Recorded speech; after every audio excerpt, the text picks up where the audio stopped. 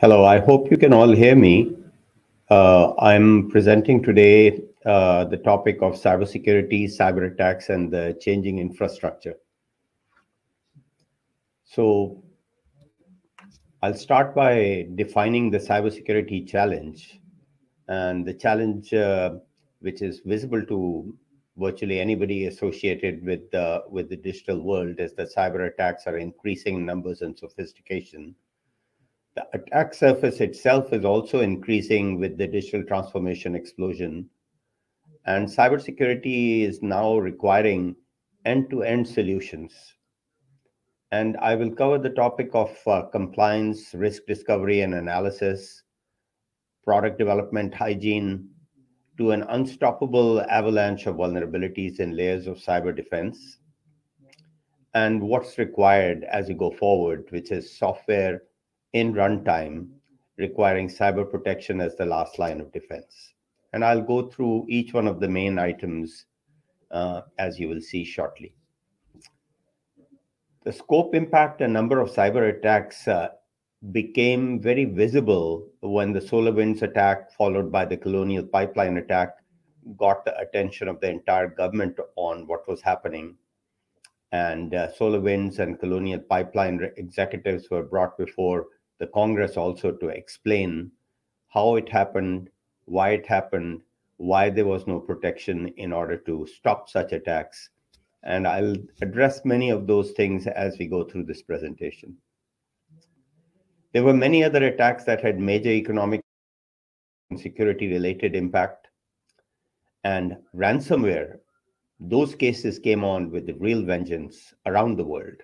So Acer, which is a Taiwanese company, very large company, JBS Foods, Kia Motors, CNA Insurance in the US, Brenntag, Quanta, all of these and others suffered major cyber ransomware attacks and had to pay massive amount of ransomware in order to basically settle these cases. And many didn't even declare that they had been damaged by cybersecurity attacks and that the hackers had demanded ransom in order to release their code and their data, which had been encrypted and out of their reach, resulting in significant business interruptions.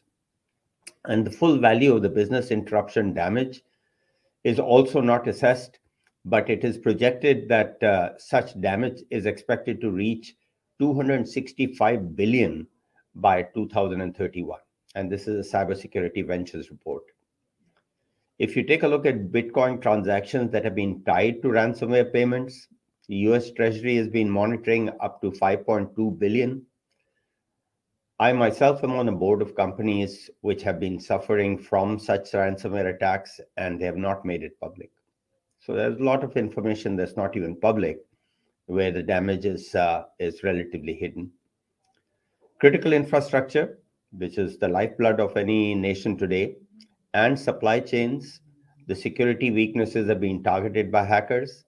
The number of data breaches in 2021 last year soared past that of 2020. And we have significant exposure of cyber warfare at sea. And the question is our Navy safe? There have been incidents, both of loss of power and an accident, where the questions were asked if it was related to cyber attacks. Then there was a complete power outage in parts of India. And there was a question asked whether China was behind those October's power outage attacks from last year, because that was about the time when there was a lot of tension between India and China on their borders. If you take a look at the percentage of organizations that have been compromised by successful cyber attacks, from 2014 to 2021, the list is 86.2%. In reality, there are others who say that this is only those that have admitted to a successful cyber attack. And there may be as many as every single one of the organizations that have actually suffered a cyber attack, but they have not admitted to it. If you then take a look at the weekly attacks per organization in 2021 and the increase in those weekly attacks relative to the prior year, you can see education and research applies everywhere. This is the most sensitive areas, whether it's in corporations or it's in the educational sphere. The number of cyber attacks have gone up 75%. Government and military, it's gone up 47%. Communications, 51%. ISP, MSP, 67%. Healthcare, 71%. On and on and on across board.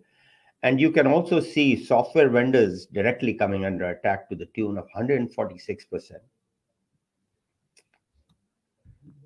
I mean, this is an eye chart of the biggest data breaches, but the thing to watch is the number of records that have been lost. 17.2 billion records have been lost. Where have they been lost from? From the web, which includes applications and data loss. 9.9 billion records lost. Finance and tech, between these three or four, including government, that's the bulk of where the records have been lost. And whether they've been lost to nation states or cyber criminals, either case is extremely damaging to the entire industry and worldwide. Cyber attacks are projected to increase. The question is, the CIO CISO response, is it adequate? I can only give a subjective assessment that it is not adequate. There is still a degree of complacency that I find in the CIO CISO community, at least percentage of the CIO CISO community. Now, I move to defining the cybersecurity challenge in terms of the attack surface that is increasing with digital transformation explosion. The infrastructure is changing very rapidly, and that's creating weaknesses. Server workloads is where most of the digital wealth or digital content resides. And whether it's on-prem, whether it's virtual machines, whether it's in the cloud, whether it's in containerized environment, and containerization of on-prem also is occurring, or whether it's in SCADA, the control of control systems and information processing and control systems in the critical infrastructure.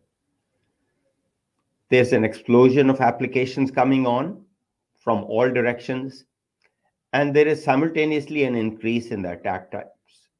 So this has dramatically increased the attack surface. And this changing infrastructure is related to, again, a greater exposure and therefore a greater number of attacks that are occurring. If you now take a look at the digital attack surface growth, the global attack surface is growing by the minute. Over 117,000 hosts are created each minute. 613 domains are created each minute. And 375 new threats are exposed each minute. Then there is a growth of a tsunami of vulnerabilities. Vulnerabilities over here are the ones that are reported, not those that have been multiplied and fanning out in being incorporated in the software development, which itself is accelerating very rapidly. Software development in some corporations has gone up 2x, and in 17% of the industry, it's gone up by almost 10x.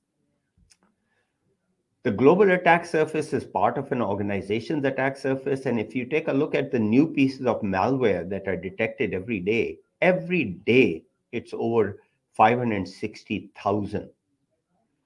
And the variants, 74% increase. Now let's move to the cybersecurity requirements end-to-end. That includes compliance and risk discovery, hygiene for product development, is patching enough, an unstoppable avalanche of vulnerabilities which we just shared, and the layers of cyber defense that are being put in place. And finally, the last line which remains exposed, which is software runtime. And I'll talk about it shortly. The question is, are corporations and government bodies cyber ready? Because cyber risk is growing exponentially. Pricewaterhouse assessment of cyber readiness shows, which I think is very optimistic, that 37% of organizations are moving and are ahead of the required improvements required in their cyber posture. 37% are just keeping pace. 26% are behind what is required. And this is the minimum requirement, I think, that Pricewaterhouse has assessed. The risk assessment of digital infrastructure, that itself is very important because companies like CyberSaint are providing risk analysis automation.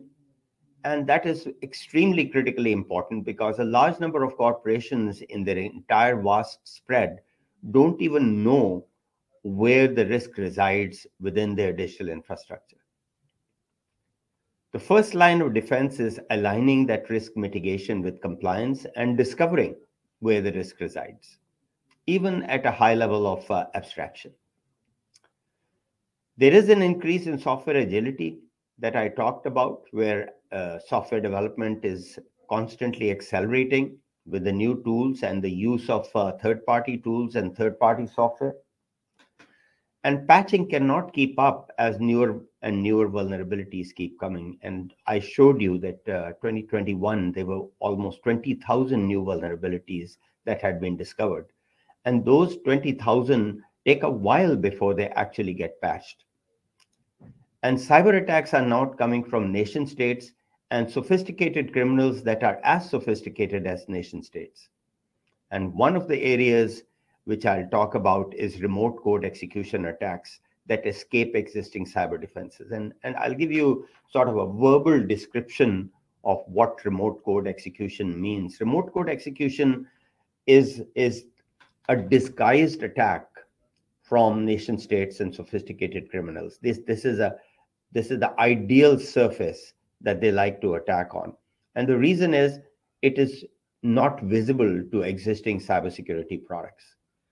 And the reason it's not visible to the existing cybersecurity products is that the cybersecurity existing products depend upon their defenses based on their experience and knowledge and what they have trained on, which is prior attacks. Now, when remote code execution attack occurs, it normally comes in the form of data. So data is benign.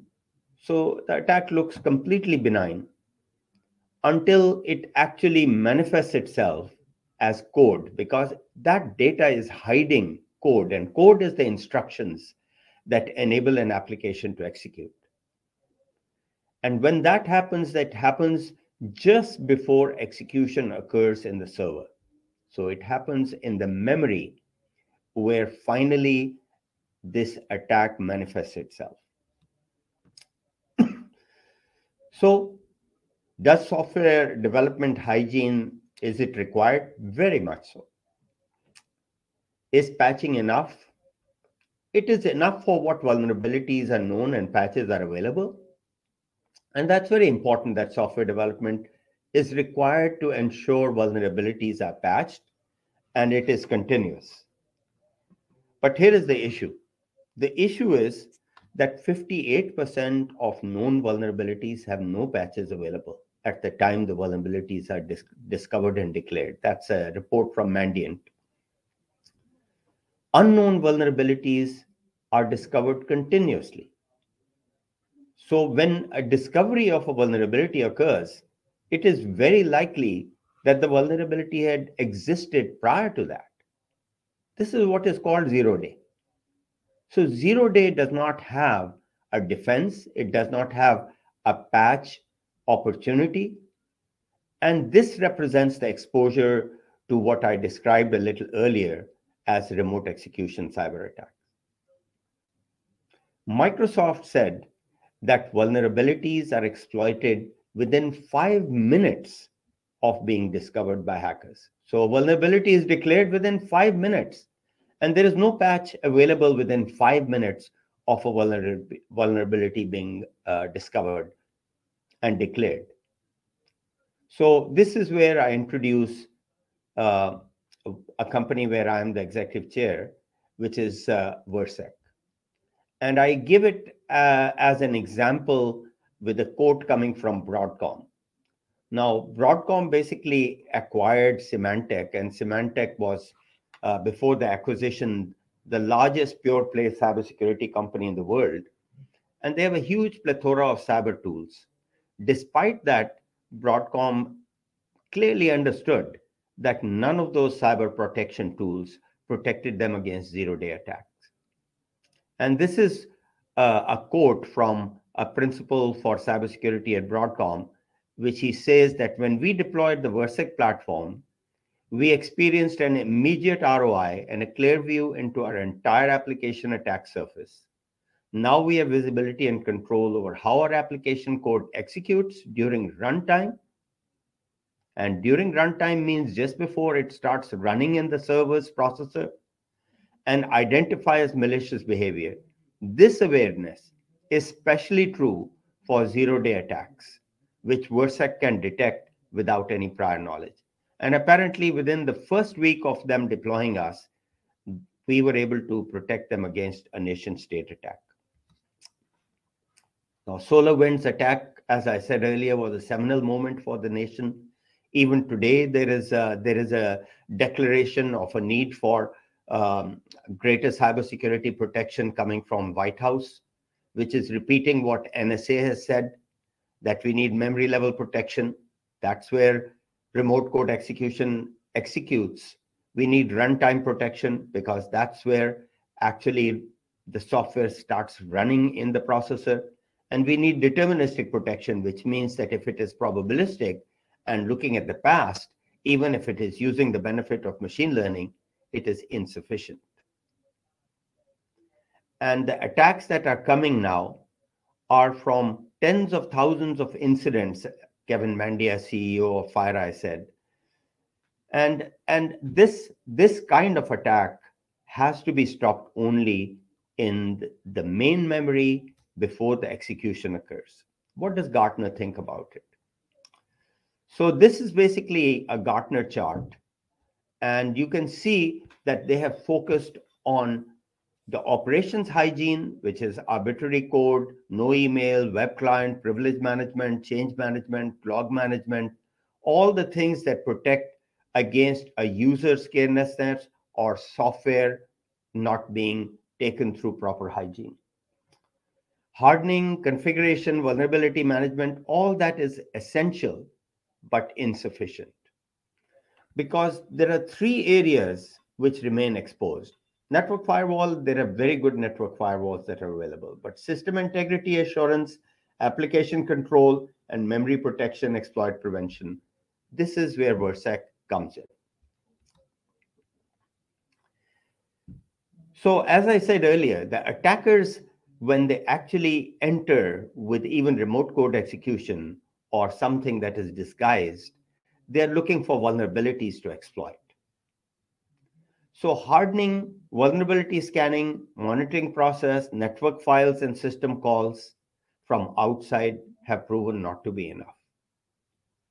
What do cloud vendors do about this situation? They're aware of the fact that they're exposed. So they take a very simple position. They call it shared security. They are not taking responsibility for securing the customer's applications and data. They're saying they're only assuring that they will hold their infrastructure secure. As far as applications and content and data is concerned, that's the responsibility of the people using the cloud. Now, this will come under compliance issues later on, but in Europe, it's already being declared as a major compliance hole. Cyber attacks hide code as data, as I said, which acts as runtime to encrypt and exfiltrate. This is what I described to you earlier, which we call remote code execution cyber attack. This is very hard to prevent because conventional cybersecurity solutions also lack the visibility when execution starts in memory. They treat application execution as a black box that they don't have visibility into. And the response time to attacks is far too slow. There is a large amount of latency between detection and protection, so that the wall of protection that is erected with existing cybersecurity products is failing. Legacy cybersecurity just does not have visibility into the application execution. Yet, 70% of the attacks target server workloads. 97% of apps have at least one top 10 vulnerability. And memory buffer errors, top 25 most dangerous, they are number one in that category. This is where Virsec comes in because it provides deep visibility and application awareness across all enterprise workloads, whether it's in virtual machines in the cloud, whether it's custom code, whether it's running on-prem, whether it's running in containerized environment or any other. So it delivers a complete workload protection from detection to protection. The time is instantaneous because if there is a gap in the time between detection of a cyber attack to instantiating protection, that gap is open window for a cyber attacker to take advantage of. And the problem, as I have highlighted earlier, is that network and endpoint tools have narrow visibility outside the workload.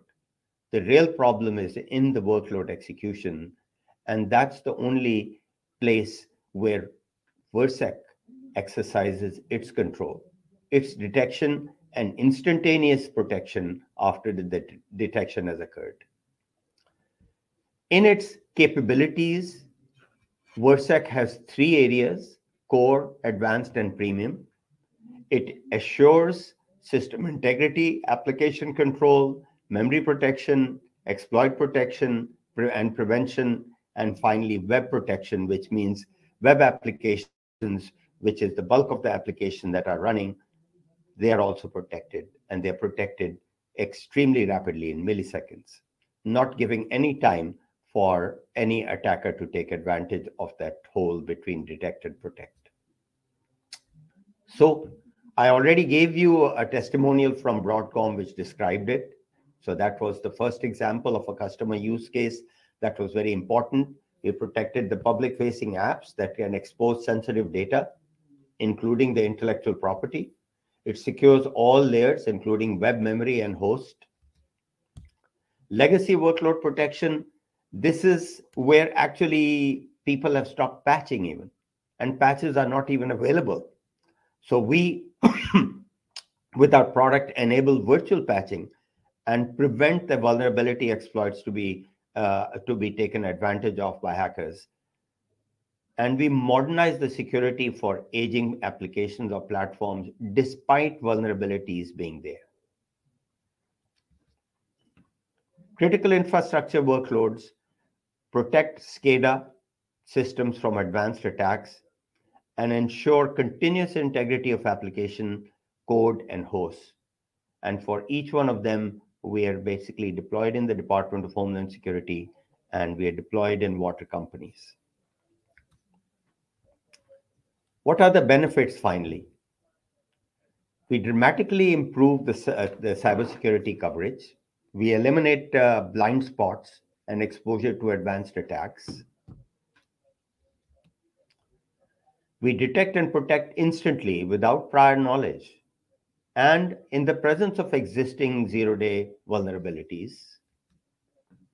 We produce precise results and reduce analysis time. And because we are deterministic, we do not generate false positives. Very few false positives may occur, but they're on account of entropy within the environment. But the host of false positives that quite frequently drown the analysis teams is not so with Virsec. And finally, it makes life easier because once you deploy it, there is no learning, no tuning, no signatures, no policy updates required. We automatically map and enforce correct execution of software. And that brings me to the end. I thank you very much. And if there are any question and answer sessions, I'm open to it.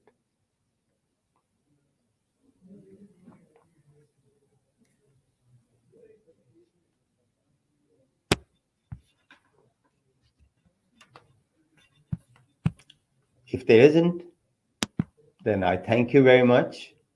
and appreciate participating in this conference.